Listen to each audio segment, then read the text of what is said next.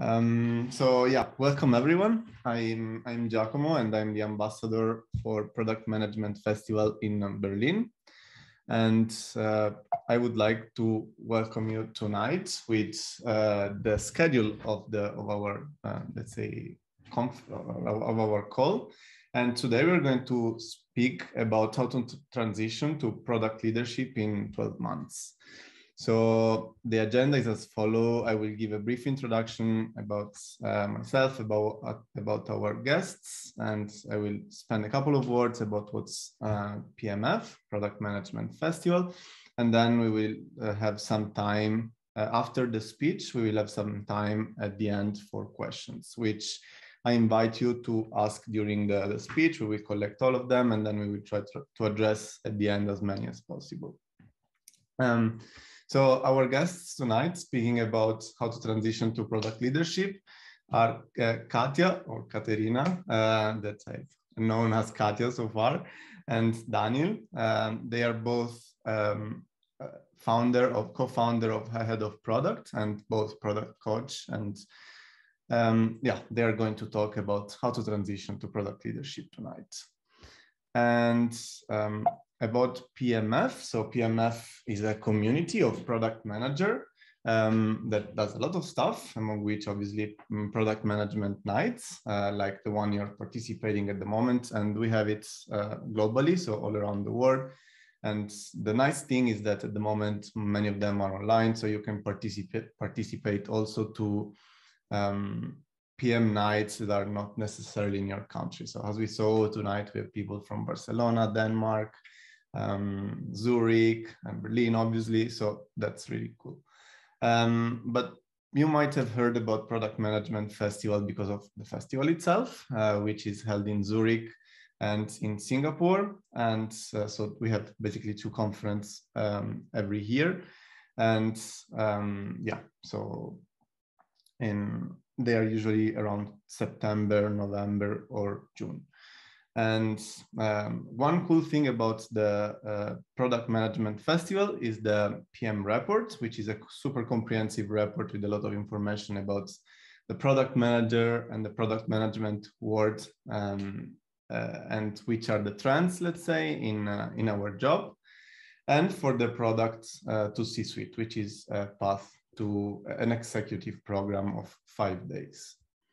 So this is a little bit PMF, and this is me. And we have also Dora, so I'm Giacomo, obviously, and I'm a product manager at Olex, a classified website in Eastern Europe and Portugal, and also PMF ambassador for Berlin.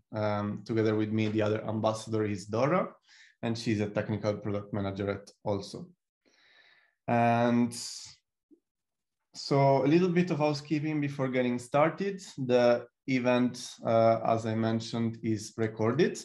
So you will receive also the records at later on. And yeah, if you don't want to be recorded, you can you can leave the camera off, but obviously I invite you to leave it on in order to be more engaged with the speech. And as I mentioned, all the questions can be written in the chat. We will collect them and then we will answer them at the end of the speech. And in the meantime, please, I see everyone is already muted, so no need to say to mute yourself. So that's pretty much it. One last thing, we are always looking for speakers, and if you have something interesting to say related to product management, obviously feel free to reach me out on LinkedIn. Again, I'm Giacomo Giorgianni, and we can talk about it, or just reach the Product Management Festival and then they will forward your your speech, you're willing to participate to me. So that's it on my side. Now I leave the stage to our lovely guests, and they will probably give also a bit of an introduction better than what I could have done. So stage is yours. Thank you so much, Giacomo. Let me start sharing the screen.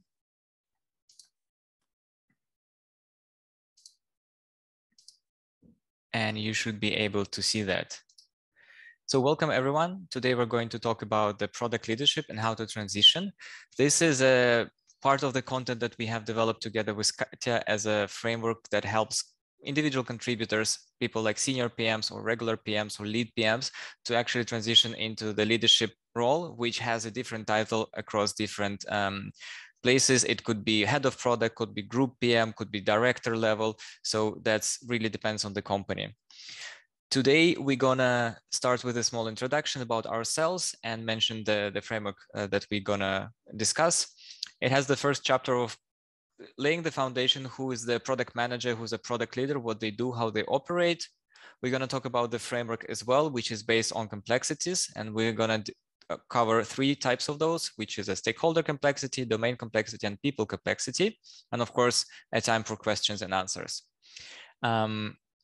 To give you a preview that this framework is a part of a bigger educational course that we have developed. So we are doing this course, this webinar with PMF to share some of the content which is universal and cannot be applied by yourself. So we hope that you find it helpful, but also there will be an opportunity for you to learn more about it. We're going to have a slide at the end that describes how you can get the rest of the framework and practical examples and exercises and self-assessment tools to go about it and really be in a more control of your career growth as a product manager. So with that, let's start and introduce ourselves. I'll go first as I'm already speaking, and I'm Daniel. I'm working right now full-time as a head of product and growth at TIR, which is a mobility startup. And probably you have seen the scooters in some of the cities if you're definitely in Berlin, but still not in across all of the Europe, but we operate in 170 cities, I think right now. The company is a unicorn with a 2 billion valuation, and we have around 20 product teams and different levels of leadership and management, from like junior leadership to very senior and executive level. So I've been there for 2 years, leading several teams in the growth area. And on top of that, I have my private business or hobby, so to say, where I coach other PMs. I help them develop missing skills or transition to a new career, or maybe improve their relationship with a stakeholder that is key to their success. And also for public speaking, workshops and webinars, because I like product management a lot. I think it's a really cool profession. So I gladly share what I learned along the way. And TIR is such an exciting place with so many things happening at the same time, so that it's a lot of information, a lot of food for thought. So I'm gladly doing that on LinkedIn and during those meetups, or like today, for example. With that, I will pass it to Katya. Thank you, Daniel. Hi, everyone. My name is Katya. I do show up on LinkedIn and some of the official sites as Katerina Suchkova, but I usually go by Katya. So really good to see everyone. I've been in product for over 10 years and really tried almost everything, B2B, B2C, enterprise, hyper-growth startups. But my sweet spot turned out to be really just B2B, and in particular enterprise setting. My last full-time job was leading a group of remote product managers at 15.5 a year ago. Since then, I moved on to become a full-time coach. I've been kind of coaching and mentoring for a few years now, but the desire and just the passion of helping product managers, sharing what I've learned and making sure that you don't step or make the same mistakes as I have, really led me to full-time coaching. So today I work with individual PMs, with PMs who are trying to transition to leadership. That's another sweet spot where I found myself, given that I've transitioned to leadership a couple of years ago and realize how difficult it is and how ambiguous and really not clear the journey might be. So this talk, as well as the course that Daniel mentioned, is really, something that I personally wished I've attended, I've taken a few years ago when I was at that transitional phase. And I think with that, I'm just gonna pass back to you, Daniel, to kick us off with the actual presentation, and then we'll go from there. All right, we have the official timeline to wrap up by 7 p.m. Central European time, which is 15 minutes only. We're probably gonna go overboard. So if you stay with us, we have a present for you from me and Katya. We're gonna have a raffle that you can participate in at the end of the webinar, which will be a free giveaway, one coaching session with Katya and another one with me. You're free to pick with whom you would like to have a session. It's going to be 1 hour. And please stay until the end if you can. We're going to explain how you can participate and share the secret link for you to do that. So let's start. Product manager versus product leader. A majority of people in the PMF community are probably product managers. So we know that this is our profession. We've been doing this for a really long time, but to just summarize how we see it from our perspective, that PMs really focus on the depth of the problem in front of them, which could be their scope, and they answer the questions of who is doing what and when things are being done.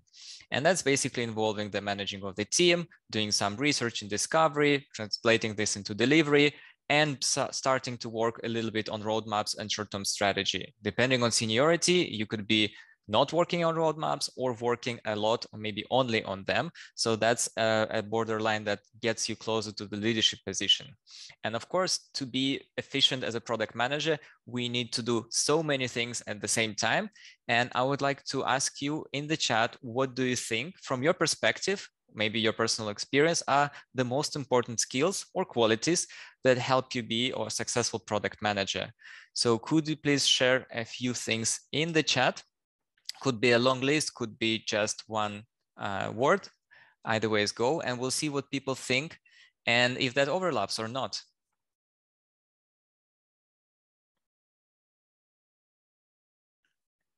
Okay, here we go. Prioritization, communication, and stakeholder management.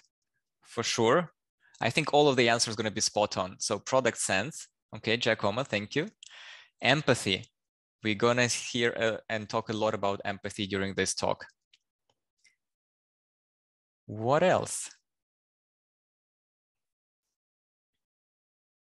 It's interesting that nobody's writing like creating good tickets in Jira or having a nice timelines, because that's not really the key to the profession. As you see, it's more about, like, say, stakeholder management, communications, empathy, curiosity. Very well said, Natalia. I think it drives a lot of us professionally.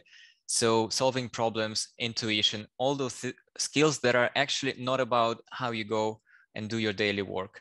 So conflict management, also relationship building, that's a super, super important.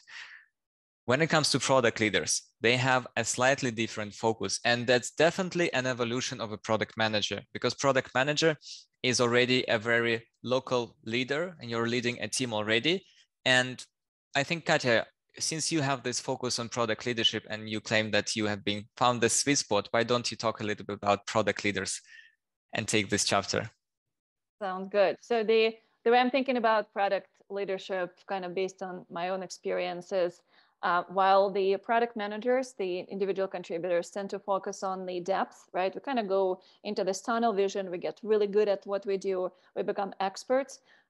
Product leaders, it's really focusing on the width of problems, width of addressing, working with audience, as well as setting the vision and the goal. So the analogy that resonates with many, and it kind of worked for me, is imagine that when you and I see, all you see is what is under the water, right? So you become really good at underwater diving, you see all the fish, you see kind of like, you can see 360.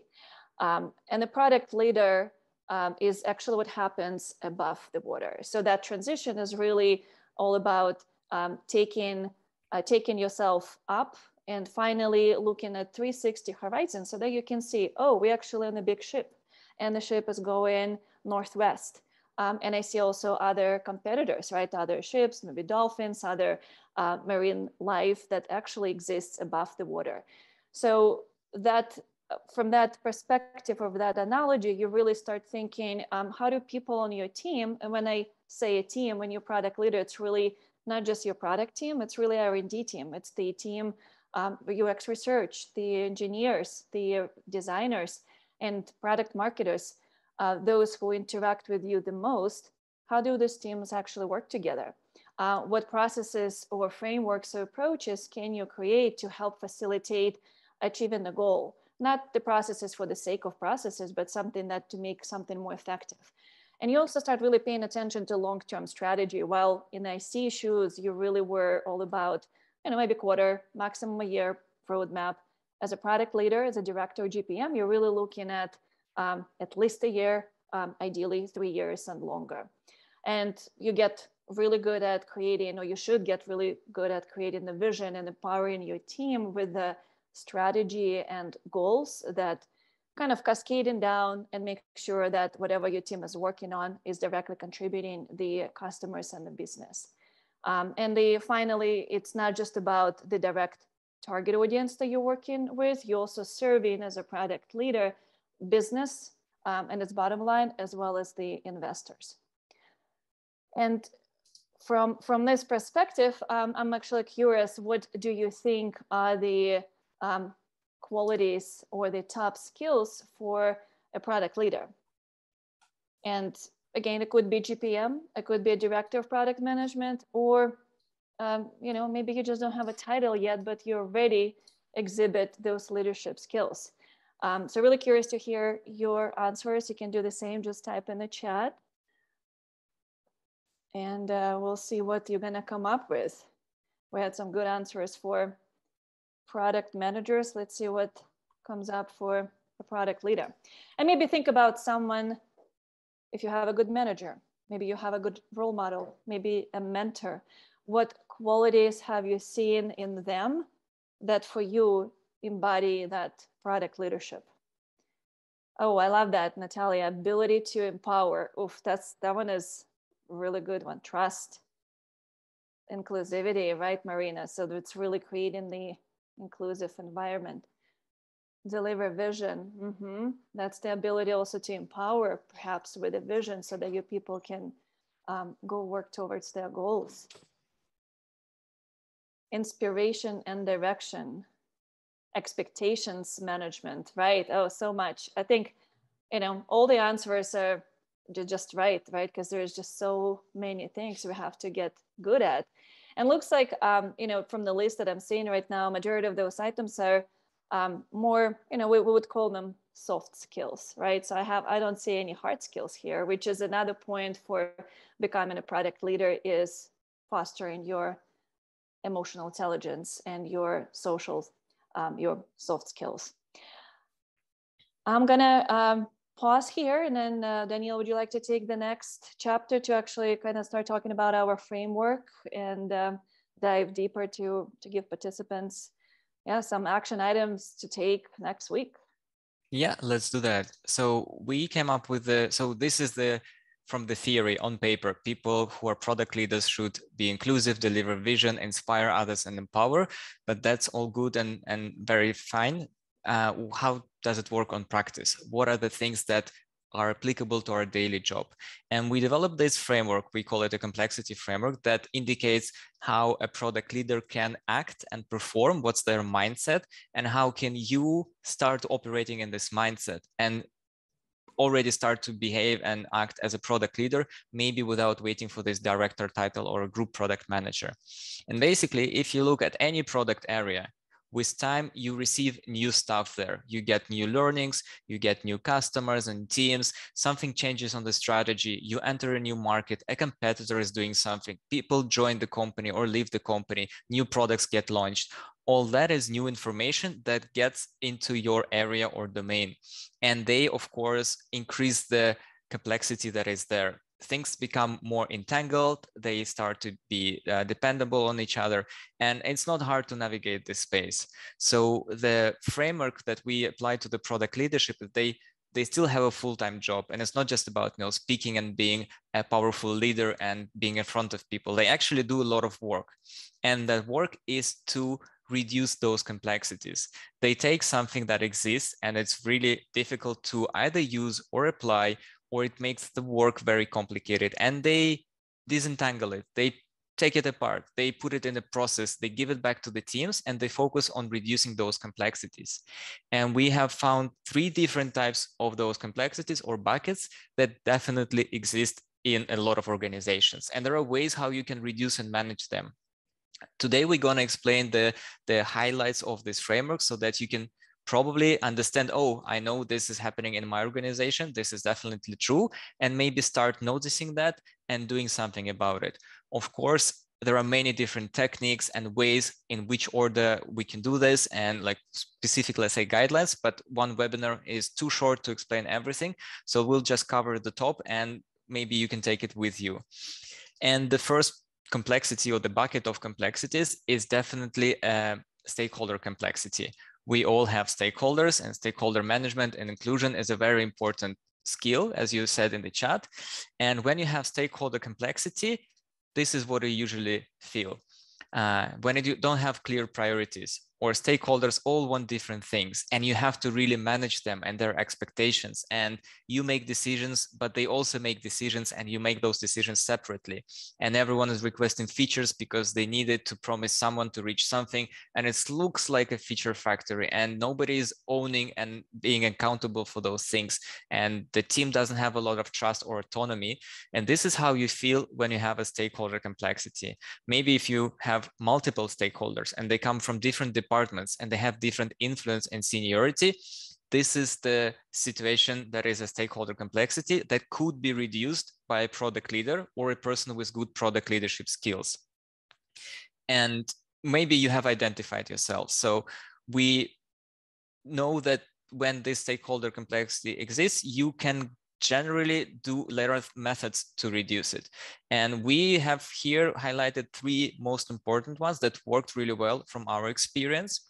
And this is, of course, to increase the transparency and the flow information, is to change the stakeholder management into stakeholder inclusion, and of course to develop the accountability either for the teams but also for stakeholders, because if they come with ideas and they really request a specific feature with specific requirements, they probably know something and they should be accountable for it equally as you, because you deliver quality, but they deliver the idea and the promise. And it's unfair if they deliver the promise, but you are accountable for the result. It's just not really working.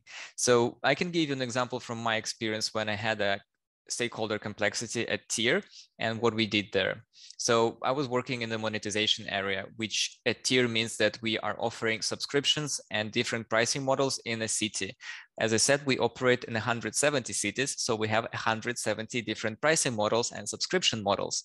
They are sometimes very similar, but still different markets have different needs, and they depend, like France from Germany are 2 completely different markets. And we have representatives from those markets who are saying, I need this campaign, I need this feature, I need this integration, and so on.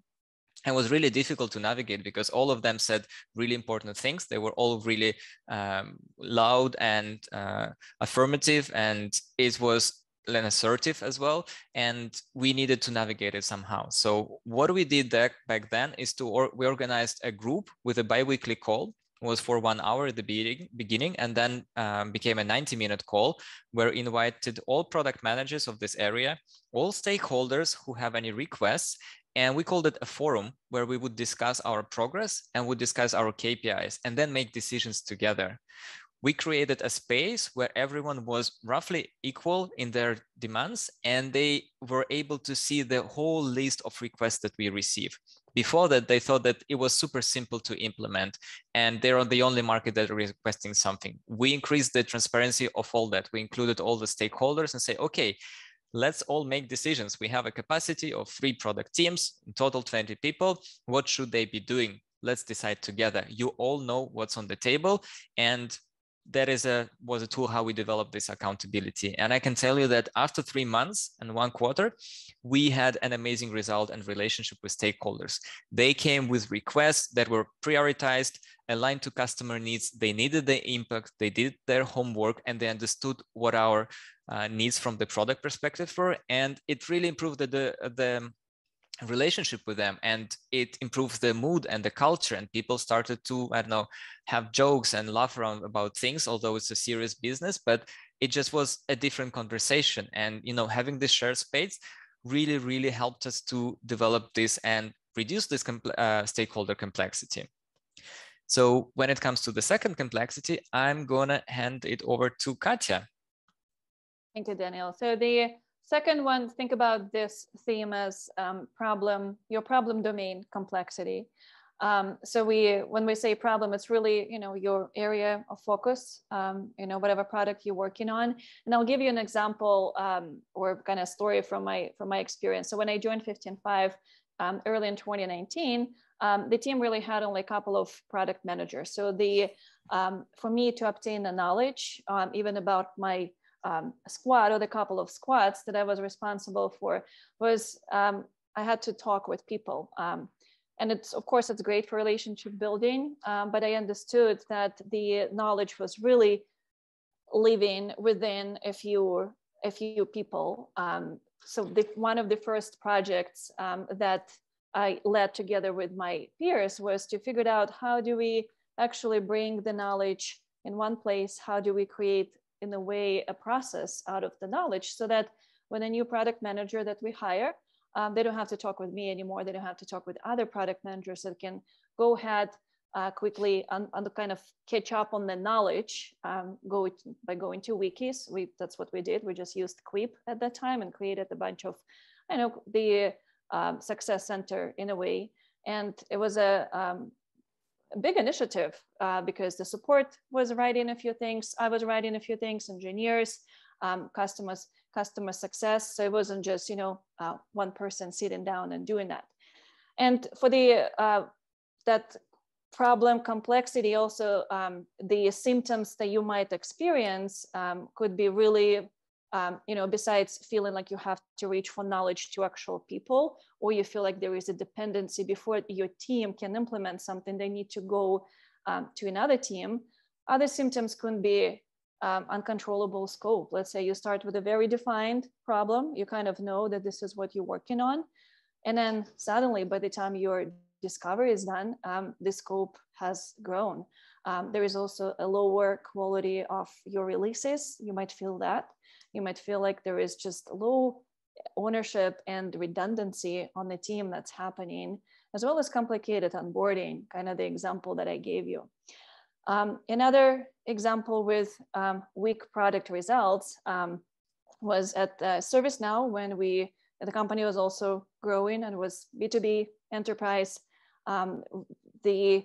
We've noticed that the quality of all of our releases really started going down. And one way to solve that was to actually split the problem areas, because some of our product managers had more that they can consume, more than they can actually discover or just deal with. So the project was to, instead of bringing synergy and combining a few problem areas, it was actually splitting up so that product managers could focus on much more targeted problem. So those are a couple of examples for the problem domain complexity, and Daniel will cover the last complexity bucket that we have for you. Okay, so do you want to take this slide? Or? Yes, thank you. Okay. So to kind of summarize all of the themes for that, right, is really start thinking about fundamentals. And fundamentals, again, are just all about the knowledge, what's missing, what could help you and your people to onboard faster, what could help reduce dependency and redundancy. And then take all the knowledge that you have, your team might have in their head, and turn it into knowledge. Could be wiki, success center, partner it up with other departments to tackle the big problem. And the final one is really all about over communication. This is one of my favorite, because since we all moved into the remote world, I personally don't use email that much, but even with Slack, we don't tend to communicate enough. So my motto is over communicate, especially when it comes to my team members. Maybe give them context, create the context so that they know what to expect. And Daniel, you can take over. Thank you. Yeah, one also comment from my side that I really like this turn knowledge into process, because when you have just information or knowledge, it's all good, it's very helpful, but you should use the knowledge, you should use it to make decisions, and decisions should make sense and follow the same logic. So that's a process. And if you have knowledge as data, for example, it's good to build a KPI tree and understand how KPIs are relating to each other, and then use them to make specific decisions. And then your product performance or your domain will have less complexity and more clarity. So this is a thing that you can, I really like this one of turning the knowledge and information outside of from people's heads or from data into something that can be usable. It's a practical transformation. The third type of complexities, and by the way, those complexities, they are really very close to each other. We of course name them and separate it, because if you have a name, it's easier to deal with them, but sometimes they are quite similar. So it's also okay, because complexities, they're not a very nice thing. They come in all shapes and sizes, and they're sometimes or entangled between each other as well. But the third one is about the people complexity. It's your teams and who are working on with your product team, which could be a cross-functional team with the developers and designers. It could be your main partners in research or data. And sometimes things are not really working well there, and you have a people complexity. So it feels like nobody's owning anything, or you don't have enough resources, and you always need to beg for data analytics time, and they are busy with their own priorities, and you never have their support. Or there are people who just have a lot of knowledge, information, and they like to know everything. They like to be in the center of attention and answer questions, and they don't really share the information, and like it's a silo instead of a group dynamic. That you have vision that is there or maybe not there, or it's unclear, and people cannot connect to this vision. And when they can't connect, they don't feel really energized, and it means their motivation is low. They have random productivity, and accountability is also not there. So all those things that like when people are feeling like there's not a team, but rather a collection of random individuals in one place, it is a feeling that you might have when you have a people complexity. And usually you can also have a mix right now, especially in the remote world, where you have people, some are working from the office, some are working from home, from another city, some are contractors and freelancers, some are already leaving the team and they're moving on to their next journey. And all that complicates things. And when you see that, you can also reduce it as a product leader. And there are, of course, different ways to do that. So the most popular one, I would say, is to develop the vision itself. I think for me, it's clear that the vision is a key part. This is that what aligns people. This is what they can understand and repeat to others. So from my side, I would say developing this is the very first good step. You can do this together with a team. You can do it by yourself. And the only thing that if you do it alone, you still need to get the buy-in from the team. And if you have a people complexity, it's very good to involve the team in all those activities. Same goes for goals and the KPIs or the quarterly results that you want to hit, or you want to do that.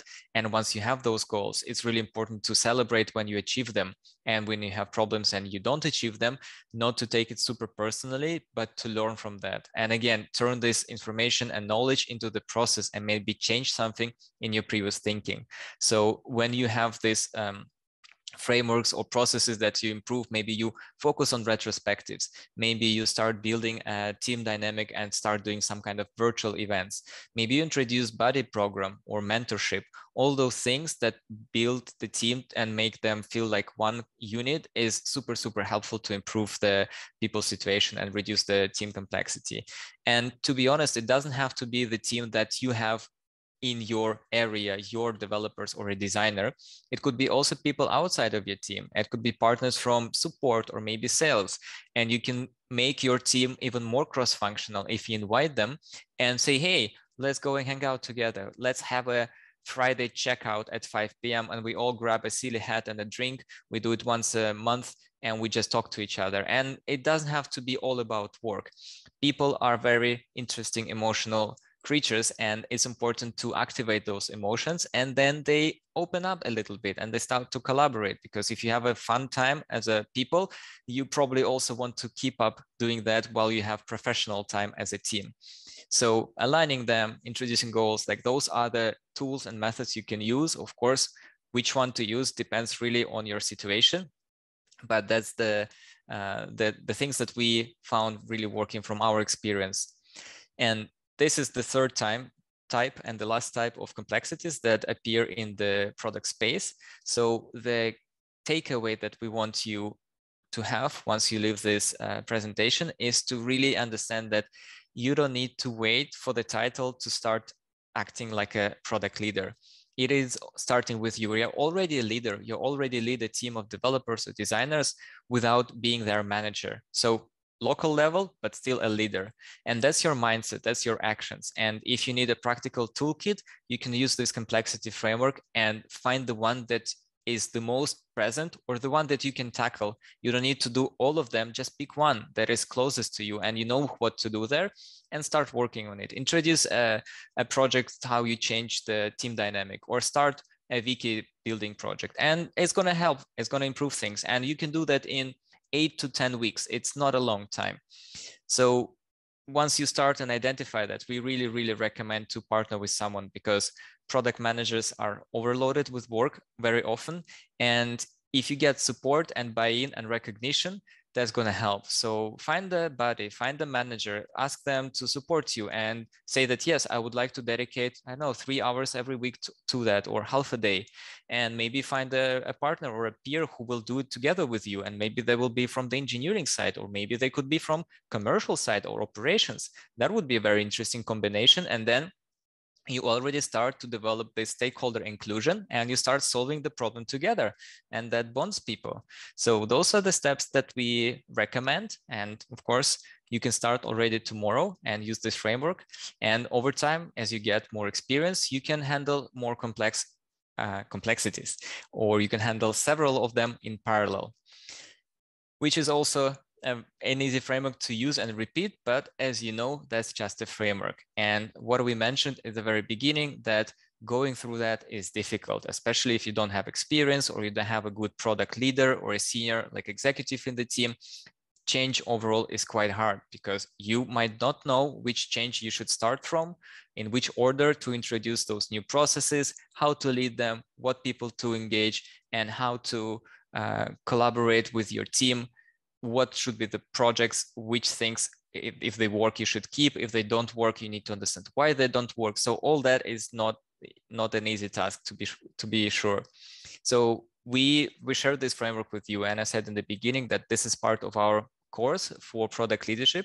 So we would like to invite you to participate that. And if you want to really get and develop the full understanding of this complexity framework, and you found that it's helpful for you, and you recognize that this is something that you already have, and I have a complexity with my stakeholders, let's say, we have built a career program where you can develop more skills to handle those complexities. It will be super, super practical, that you can take this complexity and actually improve it and manage it on your actual job. So we invite you to participate. We have a small discount for you, for everyone who is signing up until end of next week. We start really, really soon. We have, I think, 2 places left only, and we're going to start on the calendar week 10, which is 28th of February, or the first week of March. That's the same week. And you can go to the website, apply, learn more. And if you win a coaching session with me or Katya, you can also ask all of the questions personally, and don't hesitate to reach on LinkedIn or any other places. And speaking about the giveaway, so to participate, we would like to ask you to send us your feedback, because this is the product way, and feedback is a gift. So please extend it to us. It's a small survey. It has only 3 questions. And here is the link in the chat. Thank you, Katya. You can also use your phone and point it to the QR with your camera app. So it will pop up from the top. You're going to see a small bar that it wants to open a web page. So that's the same link. And you can do this right away, or you can do it a little bit later. So we will do this raffle tomorrow. So let's say that you have 24 hours to do that. And those people who participate will be randomly, we'll pick 2 random people and send them a gift as a free coaching session. So that was the end. And thank you so much for staying with us. Now we have some time for questions and answers. And should either unmute yourself and speak, or just type them in the chat, and we're going to take it through there. So maybe I would just quickly want to jump in, and thank you for the speech. It was very inspiring, and like made me think about like how I can relate with what you said, and like what's happening in my current company. And I could completely understand, like especially I could relate it with the last part, like with the people management and like process management, product complexity, people complexity, and like about acting on that. I think that like the best takeaway is basically about the leadership. And in my opinion, another important thing to mention is like the ownership itself, like to really feel like you're owning something. And it's once you identify complexity, if you feel like you're owning your space, your scope, and you might want to go also beyond that, then yeah, I think like I felt like this sense of ownership, and that helped me identifying one complexity that in my case was messy documentation and messy product documentation, and working on that and setting some kind of standards that then also inspired other people, other product managers in, let's say, my area. So that was, I could relate a lot with that, and that shows yeah, how you can with small steps solve some complexity and maybe also inspire others in that sense. Yeah, and I have a small, very practical advice how you can start with that. If you have this complexity with the knowledge and the product itself, just find a person who also suffers from that and have a coffee chat with them for half an hour and 45 minutes and have an honest conversation saying, hey, I feel like it's really, really hard to find the answers. Everything is everywhere and nothing is anywhere. Do you feel the same? And if they say yes, and they share, like say, okay, I would like to fix it. Would you like to help me? I'm really done with it. I want to make this better. And that is the same with the stakeholders. If you go and find, hey, I feel like the relationship in this area, it's not just me and you, it's like the whole setup is not really optimal. We argue often, we find it takes 45 minutes to reach a simple decision. I think there is something wrong and I want to make it better. What do you think? Do you feel the same as well? And you have this honest conversation, same with the team, and say, hey, what do you think we should do? And maybe they will join, maybe say, oh, I don't have time, but you should talk to Lauren, and she knows what to do. And you find the person who is the second person with you, and you just do something about it. And it could be very small, and it doesn't have to be grand and super awesome. And you don't definitely need to rush to fix the problems of other people if they don't believe in those problems. You should really get their buy-in, and it all starts with a conversation and asking the question, okay, I feel like we have some issue of friction here. Do you feel the same? And then go from that. And maybe together we'll come up with a plan to improve it over time. And it doesn't take much time. You need a couple of hours every week, several weeks, and things will be noticeably better. And something else to add, since we don't have any questions, but we've heard that one a lot. I personally heard it a lot with my clients. So like every time I share the framework, the follow-up question is, so how do I actually take that? What are my actual next steps for implementing something like that? And something in one of the takeaways Daniel mentioned, partner with someone, allocate 3 hours. That sounds great, right? But how do we find those 3 hours in our super busy PM day? And in my experience, what worked well is really starting with number one, do inventory of your calendar. PMs are so busy and so many meetings that we have. They're very, like, we don't have to be there.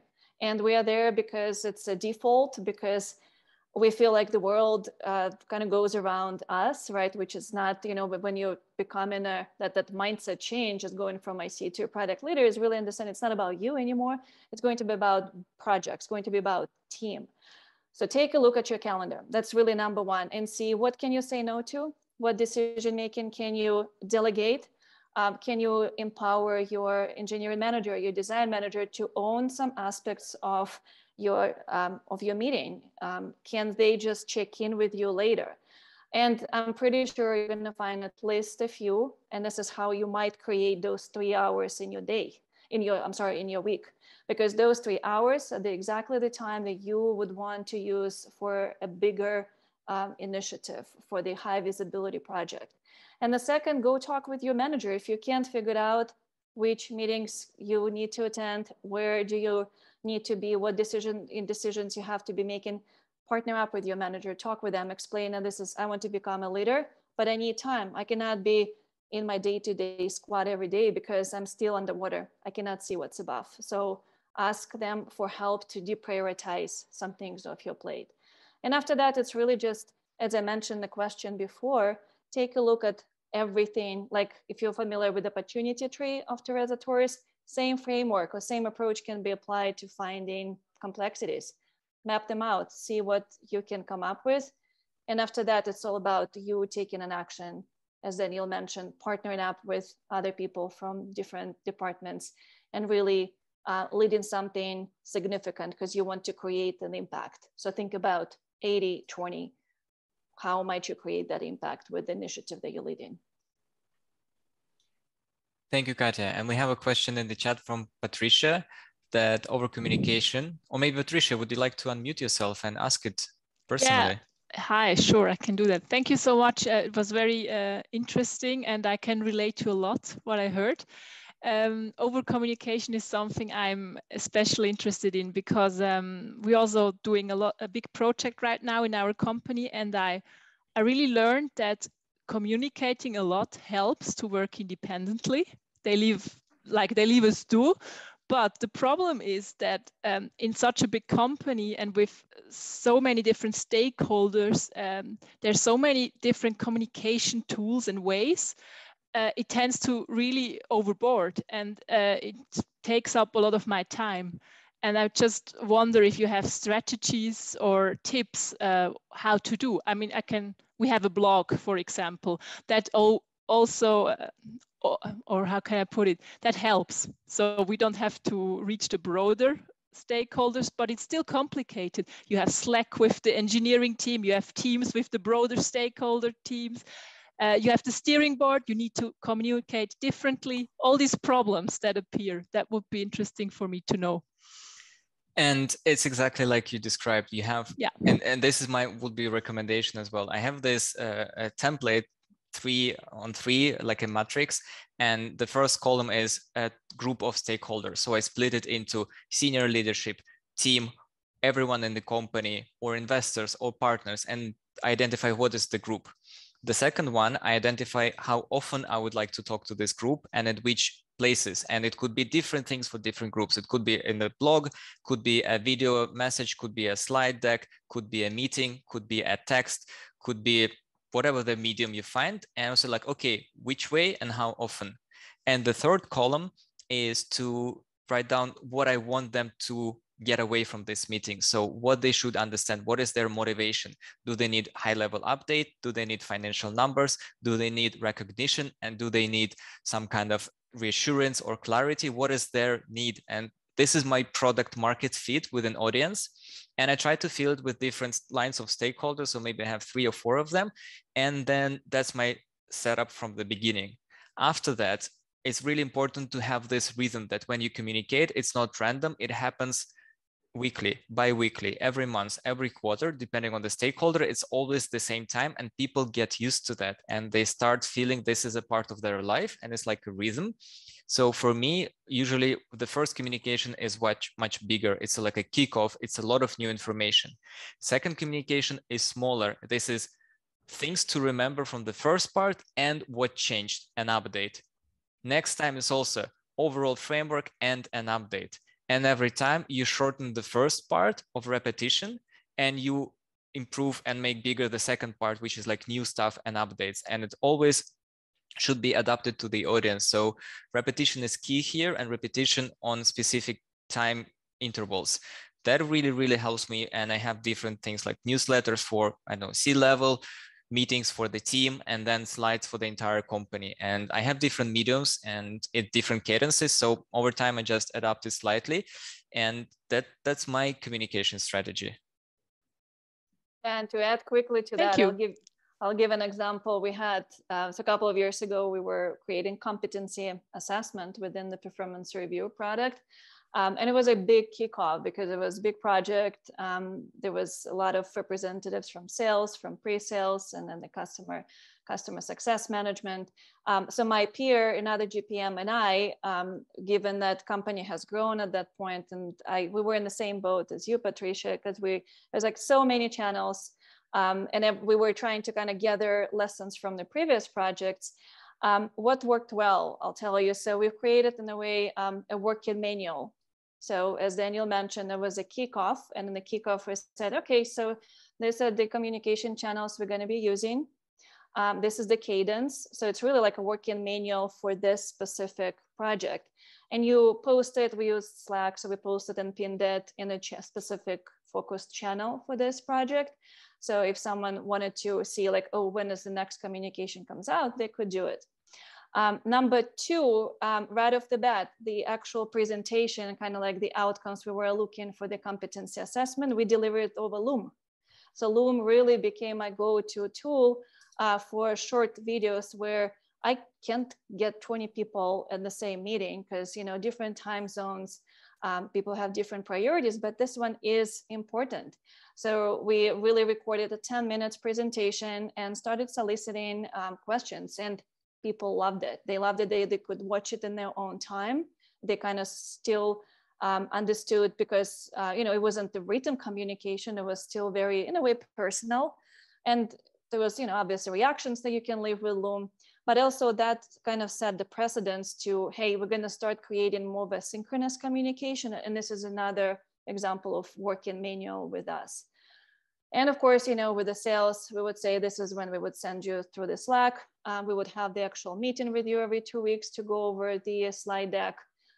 So you're really creating kind of like a schedule, we call it manual, and then so that everyone is on the same page. Because in my experience, once you get that alignment, everyone knows where to go to find something out. And when something comes out, a lot of questions just disappear to that because it's much more predictable in that way. Thank you so much. Good tips.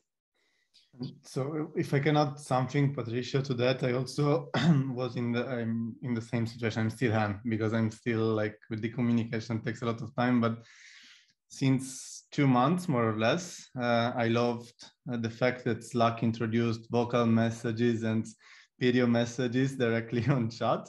And yet in my company, not so many people are using it, but I'm a huge fan. And it's making me saving so much time, especially when it's like a lot of things that I have to explain. I just send a vocal message or a video screen directly from Slack, and it's being a life-saving. Maybe when I feel gentle, I also like write a message with like in the minute in which I answer to specific things. So I give some kind of index. It's not something I do every time, but when it's, for example, 4-5 minutes vocal message, then I do it. So yeah, that's for me has been a lifesaver. Nice, good one. I think we, being mindful of time, should wrap up pretty soon. So here's this last slide. Please feel free to reach out on LinkedIn. And this is a link to my profile and to Katya's. We're super, if you have questions, just ask away. If you want to follow us, we also blog on LinkedIn about product issues and how we resolve them, share some news from our practice. And if you want to participate in the program, here's the link to the website. You have a discount, check it out. If you want to learn more about this complexity framework and develop a better, like a stronger skill to apply it, we are super helpful. We would love to help you. And we have a couple of spots left for a cohort that starts in the last week of February, which is 2.5 weeks from now, I think. Cool. Thank you so much. I don't see other questions. So yeah, just again, I want to thank you, Daniel, and Katya for being our guest tonight, and very interesting insights. And yeah, also to everyone for participating. I'm also leaving my LinkedIn in case someone is interested to be a speaker for next time. And yeah, so that's it. Thank you so much. Have a very nice evening. Nice evening. Bye, Thank you, everyone. everyone. Bye. Bye.